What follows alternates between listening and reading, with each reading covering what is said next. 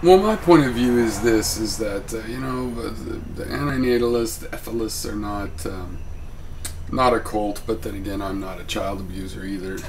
And you know, there's certain similarities of cliquishness to make it a fair metaphor to apply and use for analysis. Absolutely. That's about all I have to say about it. So what I've done is I've taken barklord's original video. I made what turned out to be about 10 minutes worth of notes or highlights. And if you click the link below, it should take you there and play those highlights like it was just a 10-minute subset.